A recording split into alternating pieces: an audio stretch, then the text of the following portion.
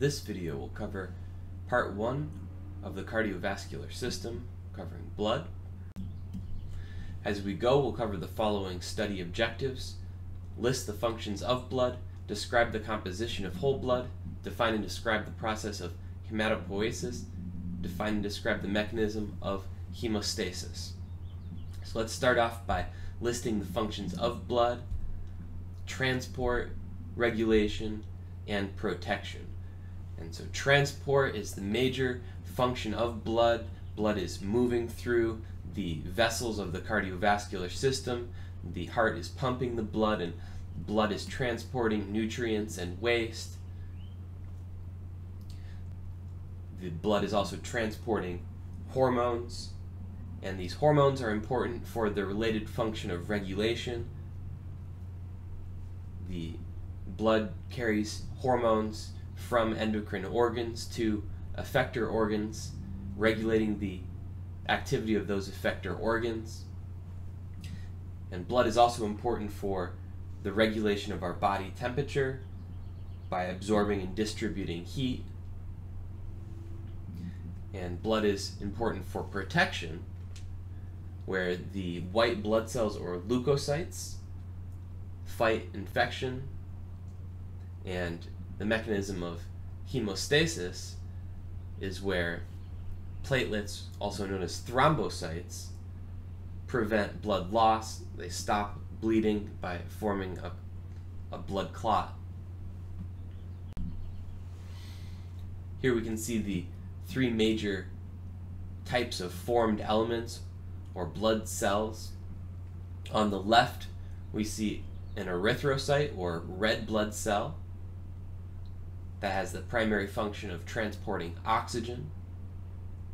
In the middle, just on the right of the erythrocyte, we see a platelet, or thrombocyte. Technically, a platelet is just a cell fragment, not an entire cell, but it's one of the formed elements of blood. And then in the top right corner here, we see a leukocyte, or white blood cell. Leukocytes are the cells that are important for defending against infection, and we'll study leukocytes in more detail as we study the lymphatic and immune system. In response to an injury, when pathogens invade a tissue, leukocytes are attracted to the injury. Leukocytes can migrate from the blood into the injured tissue. Once leukocytes arrive in the injured tissue, they bind to pathogens. Some types of leukocytes can perform phagocytosis. For example, the macrophage we see here is performing phagocytosis, engulfing the pathogen in order to destroy it. Another type of leukocyte, called an eosinophil, contains cytoplasmic granules filled with cytotoxic chemicals that destroy the pathogen, kill the pathogen, in order to defend against infection. Here we see the shape of erythrocytes is a biconcave disc. That is a disc that's dimpled in on both sides in order to increase the amount of surface area, in order to facilitate gas exchange, because the primary function of erythrocytes is to transport oxygen in the blood. Hemoglobin is a protein inside of erythrocytes that transports oxygen. Each hemoglobin protein is made of 4 polypeptides, 4 globin protein subunits, 2 alpha chains and 2 beta chains. Within each of these subunits is a cofactor, a chemical called heme. You can see here the chemical structure of heme on the right. I wouldn't expect you to memorize the chemical structure of heme, but I want you to know that there is an iron atom inside of heme, and that iron atom is important for binding oxygen within hemoglobin. Nutritional iron deficiency impairs the ability to produce heme, and therefore hemoglobin and erythrocytes, leading to a condition known as anemia. Iron deficiency anemia impairs the ability to transport oxygen in the blood, leading to a feeling of tired weakness. Another form of anemia is known as sickle cell anemia. Sickle cell anemia results from a mutation in the gene for hemoglobin. This mutation causes the hemoglobin protein to have a different shape, which causes erythrocytes to have a sickle shape or crescent shape. These sickle-shaped erythrocytes clump together and break easily, leading to anemia, or a decreased number of erythrocytes in the blood, decreasing the oxygen transport capacity of the blood. Now we're going to move on to study the composition of blood. In order to study the composition of blood, we can take a sample of whole blood and separate it in a machine called a centrifuge. A centrifuge spins a tube at very high velocity, and the more dense substances in blood will sink to the bottom, whereas the lighter, less dense substances float to the top. We can see the plasma is at the top. Plasma is the liquid component of blood. Plasma is mostly water with dissolved solutes, including proteins, nutrients, and hormones. The most abundant protein in plasma is called albumin. Albumin is important for maintaining the osmotic pressure of plasma and also important for transporting nutrients in the blood. Another important protein in plasma is called fibrinogen. Fibrinogen can be activated to form insoluble protein fibers called fibrin.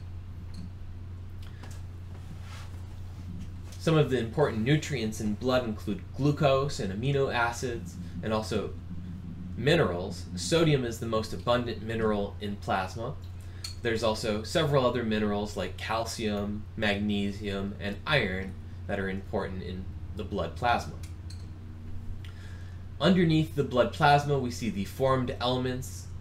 In the buffy coat is a thin layer of white blood cells and platelets, and below the buffy coat is the hematocrit layer containing the red blood cells or erythrocytes. In a healthy adult female, the hematocrit represents about 37 to 47% of the total blood volume, whereas in men it's normally a little higher, between 42 and 52%. A depressed hematocrit is known as anemia. And so anemia is a decreased number of erythrocytes, and this can cause us to feel tired and weak. In contrast, polycythemia is an elevated hematocrit. Here we see light microscope images of the major types of leukocytes in blood: basophils, eosinophils, neutrophils, monocytes, and lymphocytes. Now, basophils, eosinophils, and neutrophils are called granular leukocytes or granulocytes because they contain cytoplasmic granules, whereas monocytes and lymphocytes do not contain cytoplasmic granules, so they are known as agranular leukocytes or agranulocytes. Basophils are named after the basic dye that stains their cytoplasmic granules a dark bluish color. Basophils are the least common of the leukocytes, representing less than 1% of the total number of leukocytes in whole blood, and their cytoplasmic granules contain histamine, an inflammatory chemical that attracts other leukocytes to defend against infection. Eosinophils represent about 1 to 4% of the leukocytes in blood, and eosinophils have a bright red staining cytoplasmic granule. These cytoplasmic granules are filled with defense proteins that are cytotoxic chemicals that destroy pathogens in order to defend against infection. And the eosinophils have a bilobe-shaped nucleus. That is, the nucleus has two large regions, two large lobes. Neutrophils are the most common leukocytes, representing approximately 60 to 70% of leukocytes in whole blood. Neutrophils have a light purple staining cytoplasmic granule and multiple lobes to their nucleus. Neutrophils are also phagocytic cells that can engulf pathogens in order to defend against infection, but they can release cytoplasmic granules in order to attract other leukocytes to come help defend against infection.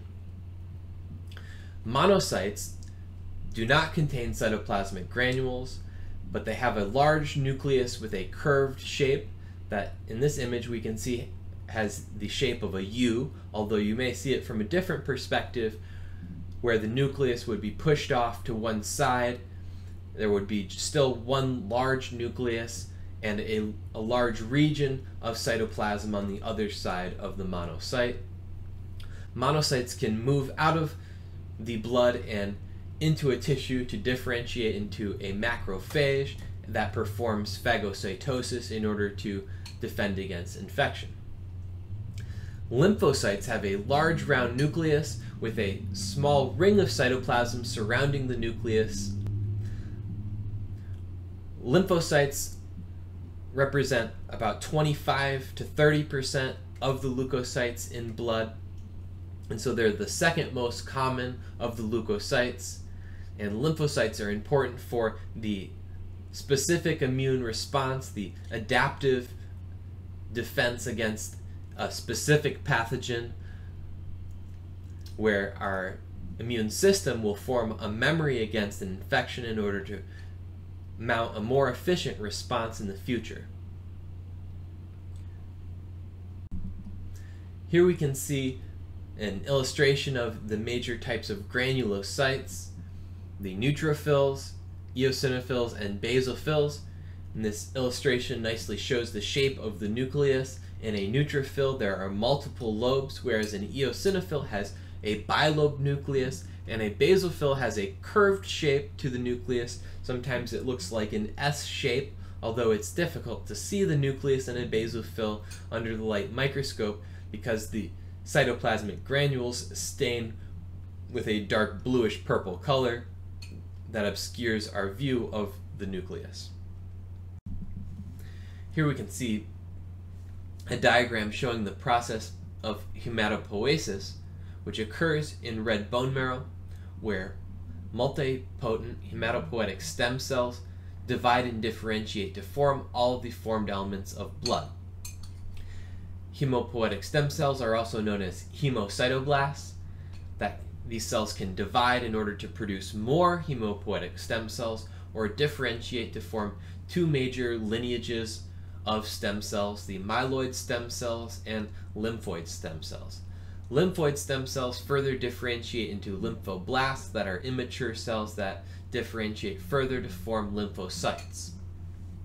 Myeloid stem cells differentiate eventually to form all of the other types of formed elements, the thrombocytes, erythrocytes, and all the leukocytes that are not lymphocytes.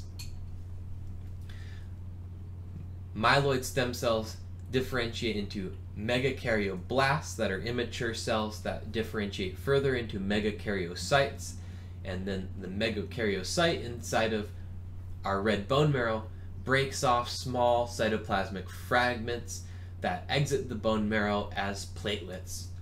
Platelets or thrombocytes then circulate in the blood and respond to bleeding to carry out the mechanism of hemostasis, forming a blood clot to stop bleeding. The proerythroblast differentiates into a reticulocyte. As it differentiates into a reticulocyte, it ejects its nucleus. Then the reticulocyte migrates out of the bone marrow and into the blood and differentiates to form an erythrocyte, the mature cell that transports oxygen in our blood. Myeloblasts are immature cells that can differentiate to form the granular leukocytes, basophils, neutrophils, and eosinophils. And monoblasts are immature cells that can differentiate to form monocytes. The erythrocyte life cycle starts in red bone marrow, where hemopoietic stem cells differentiate into the myeloid stem cells that further differentiate to form erythroblasts. Then the erythroblast ejects its nucleus, becoming a reticulocyte, and a reticulocyte then exits the red bone marrow into the bloodstream and matures into an erythrocyte. Then erythrocytes transport oxygen in the blood as they circulate for an average of 120 days. Worn out erythrocytes are then degraded by phagocytosis, where macrophages in the bone marrow, liver, and spleen engulf erythrocytes, and then the erythrocyte is broken down by the lysosome inside of the macrophage. Proteins inside of the erythrocyte are degraded. For example, the hemoglobin is digested inside of the lysosome. The globin subunit is broken down into its amino acids, and those amino acids can then be reused to build new proteins. The cofactor heme within the hemoglobin is then released, and the heme can be further broken down to recycle the iron to build new hemoglobin, and the rest of the heme molecule can be converted into bilirubin and excreted. Hemostasis is a mechanism that stops bleeding in response to an injured blood vessel. When a blood vessel is torn, the first step of hemostasis is a vascular spasm, where smooth muscle in the blood vessel wall contracts, constricting the blood vessel and reducing blood flow to the injured tissue. Then platelets will stick to the torn edges of the blood vessel, becoming activated to release clotting factors. These clotting factors will attract more platelets to stick together, forming a platelet plug. And clotting factors will also stimulate the mechanism of coagulation, where the fibrinogen protein, which is soluble in plasma, is converted into an insoluble protein called fibrin. Fibrin forms a network of protein that traps the formed elements of blood in the blood clot in order to stop bleeding.